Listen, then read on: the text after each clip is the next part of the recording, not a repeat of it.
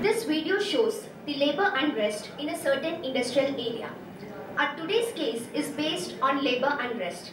Our case is Stealth Carbide Private Limited versus Union, where a union leader files a case against the company, and the story will unfold as the drama begins. All rise. The judge of the court is now in the session.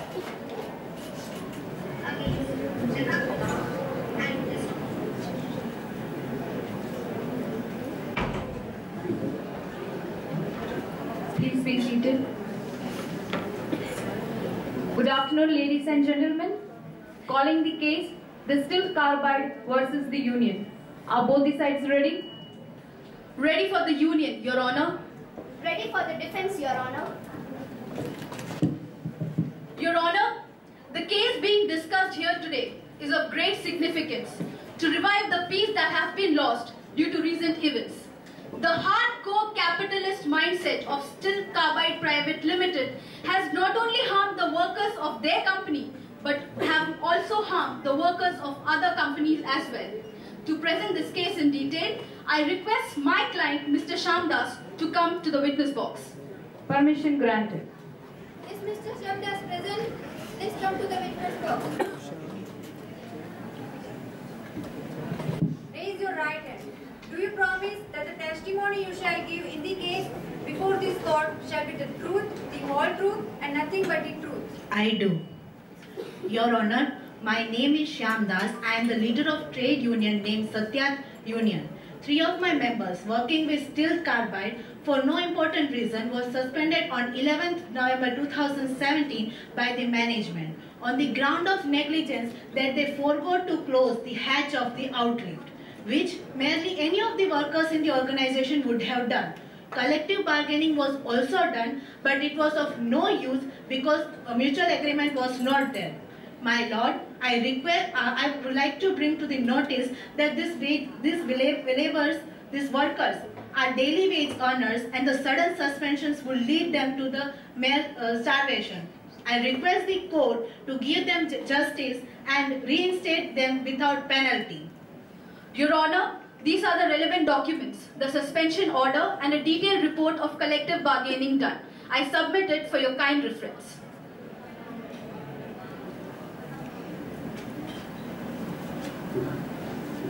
Thank you, Mr. Shyamdas. Defense may present their case.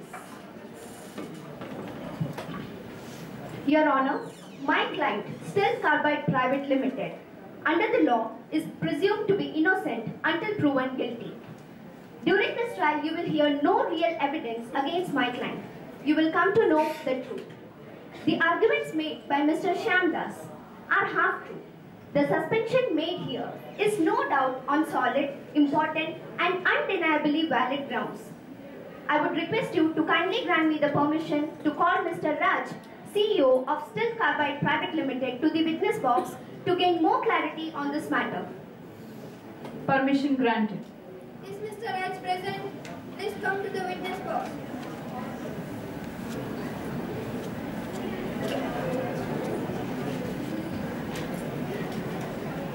Raise your right hand. Do you promise that the testimony you shall give in the case before this court shall be the truth, the whole truth, and nothing but the truth? I do. So, Mr. Raj, you have been the CEO of Stealth Carbide since how many years? 3 years. Okay, so you must be very well aware about the rules, regulations, and policies of the company. Yes. As Mr. Shyamdas said, did you suspend 3 workers from your company? Yes. Can I know on what grounds? As the gas outlet was kept open, which was to be closed after the working hours.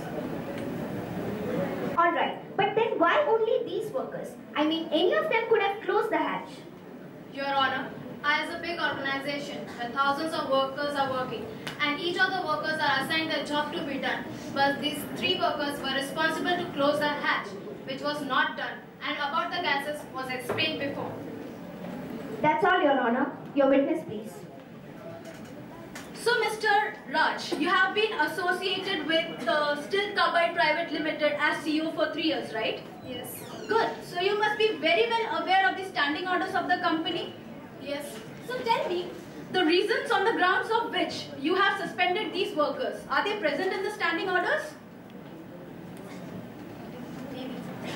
And you do realize, right, that if these reasons are not present in the standing orders of the company, then the suspension is not applicable? Your Honor, these are the copies of standing orders issued by Still Carbide Private Limited. I submit it for your kind reference. Objection, my lord. The workers in question here did not keep any ordinary gas outlet open, but they had kept open the outlet of methane gas, which in high concentration may restrict the supply of oxygen, causing suffocation and loss of consciousness, which can put the lives of many people in danger. Just because it is not mentioned in the standing orders does not mean that it can be done. Objection sustained. You may go now, Mr. Raj.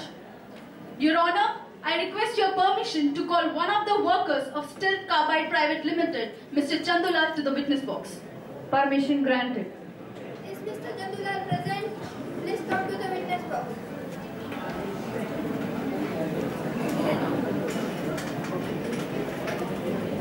Raise your right hand. Do you promise that the testimony you shall give in the case before this court shall be the truth, the whole truth, and nothing but the truth? I do. So, Mr. Chandulal, you work for Still Carbide Private Limited, right? Yes. And are you aware of the recent tragedy, gas tragedy, which has occurred in and around your industrial area? Yes. So, after this, did you ask your management to provide some extra safety measures and all? Yes, What were that measures? Can you please tell the court? we were given the training and the safety gears, but our residential areas were still not secure. Point to be noted, my lord. Their residential areas were still not secured. This shows how careless the management of Still Carbide Private Limited is. Thank you, Mr. Chandulal. Your witness, please. Your Honor, I would like to call Mr. Arun Bora, HR Manager of Still Carbide, to the witness box. Permission granted. Is Mr. Arun Bora present? Please come to the witness box.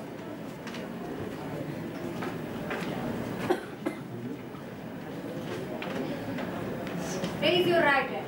Do you promise that the testimony you shall give in the case before this court shall be the truth, the whole truth, and nothing but the truth? I do. Okay, Mr. Arun, you have been associated with Still Carbide since how many years? It was 2 years. Okay, then tell the court what were the precautionary measures taken by the company after a similar gas tragedy occurred in the nearby industrial area. The worker were given training regarding the same, and safety gears were also provided. Then what about the residential areas? Residential area is being shifted as it is a colony, so it is taking time. We have the paper to support this, which shows our residential area is working on.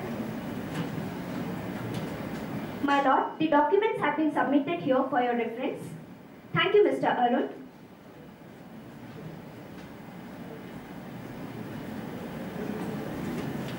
Your Honor, I would like to call Mr. Shyamdas once again to the witness box. Mr. Shyamdas, please come to the witness box. Mr. Shyamdas, was there any objection from the management when you established a registered trade union? No. Okay. So after the collective bargaining, when the demands were not met, on which date was the strike conducted? On 11th November 2017. And when did the collective bargaining end? On 10th November. Point to be noted, my lord. According to Section 22 of Industrial Disputes Act 1947, no person employed in a public utility service shall go on a strike without giving prior notice of the strike to the employer within 6 weeks before striking. Objection, my lord. My client here is an unskilled labor. He does not have any idea about the provisions of the law. Miss Sanami, when it comes to the law, ignorance is not to be considered as innocent. My lord, Objection overruled. My lord, in this case, Mr. Shyamdas was not ignorant about this provision. He was very well aware of the consequences, and we have the evidence to prove this. We have the video clip which shows the collective bargaining which took place between the management and the union members, and it is being presented here for your kind reference. Kindly have a look at it.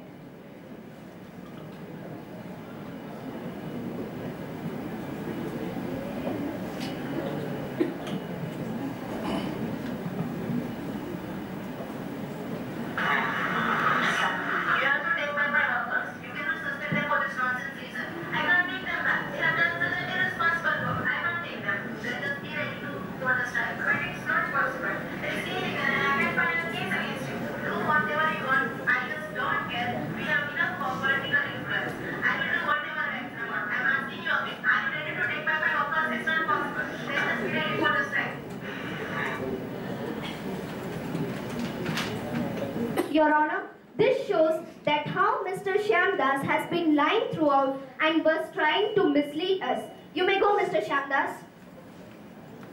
Your witness, please. My lord, may I request Mr. Raj, the CEO of Still Carbide Private Limited, to come to the witness box again? Permission granted. Mr. Raj, come to the witness box.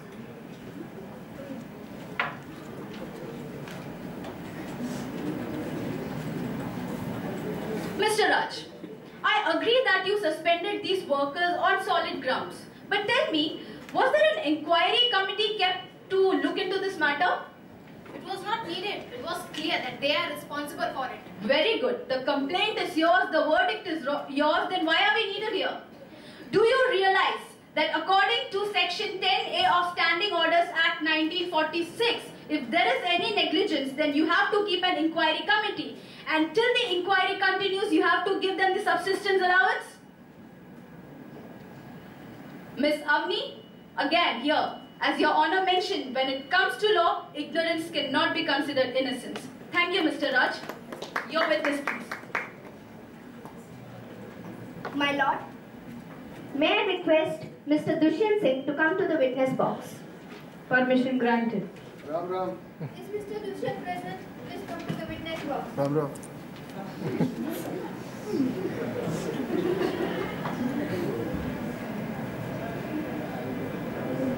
Raise your right hand.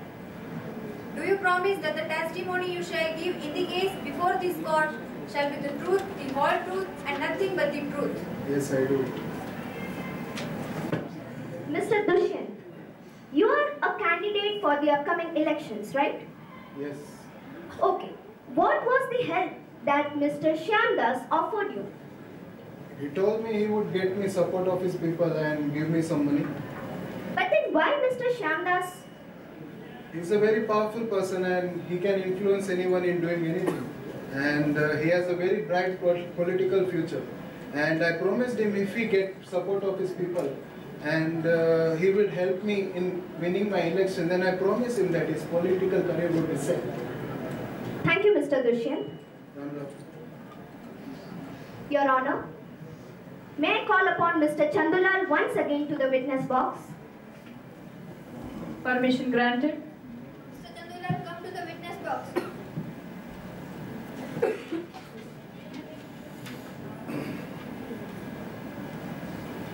Mr. Chandulal, did Mr. Shyamdas ask for money from your members apart from the membership fees? Yes. Did he charge above the membership fees or any other sort of contributions apart from the money collected? Yes. Apni Awas magazine was published. Okay, then tell me, what did he promise? I'm asking you, Mr. Chandulal. He said if we support Mr. Dushyant and give money, our power over managers would increase. Okay, my last question to you. Was this contribution made compulsory or was it just an option? No need to look at him. It was made compulsory. Thank you, Mr. Chandulal. Your Honor, it is clear from the above mentioned statements that the money contribution from the members was made compulsory and it is illegal to force the workers to pay for political purpose without consent, and that too for a registered trade union. The main objective of Mr. Shyamdas was not the benefit of his union members, but it was just a plan made by him to trap the managers into what he wants and to gain the confidence of the other political leaders so that he could come up in the political front. This case of him is merely a way to gain the confidence and support of his union members in the disguise of their savior and finally emerge as a political leader. That's all, Your Honor. Does the prosecution have to say anything? Yes, Your Honor. I agree that Mr. Shyamdas had political and personal objective. But what about the workers? They do not know anything about this. As we all saw, there was no inquiry committee, there was no subsistence allowance given to them. Your Honor, they are daily wage earners. They do not have any other source of income. They have certain rights and the management has certain duties and they need to follow it according to the provisions of the law. That's all, Your Honor.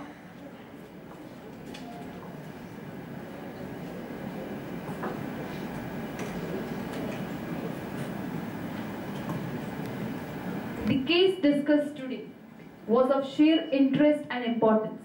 Before giving the verdict, as a responsible judicial officer, I would like to comment on few things.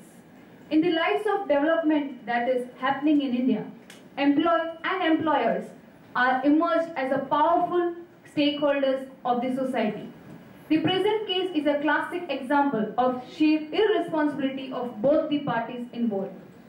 It is a matter to be strictly said to employers and employees across India that with high-end development and industrial overload, adherence to industrial and labor laws have to be religiously done.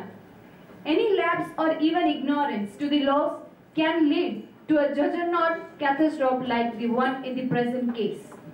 The employer and the employee should come out of their myopic point of view of thinking about only profit and wages, but they have to behave as responsible citizens because their actions are proving to be infectious to other parts of the society. In the present case, the court penalized the organization for suspending the workers without conducting an inquiry, but putting up an inquiry committee under Section 25U of Unfair Labor Practice of Industrial Disputes Act 1947 and for not paying the subsistence allowance during the time of inquiry under Section 13 of Standards Order Act 1946. The court also orders Steel Carbide Private Limited to put up an inquiry committee against the workers in question and submit the judgment whatsoever to the court. Also, the court criticizes and penalizes Mr. Shyamdas for conducting an illegal strike without giving a prior notice according to the provisions of law under Section 22 and Section 26 of Industrial Disputes Act 1947 and for compelling the members of trade union to use the funds provided by them for political purpose and disqualifies Mr. Shyamdas as the union leader of Satyarth Union under Section 16 and under Section 21A of Trade Union Act 1926. Here, court dismissed.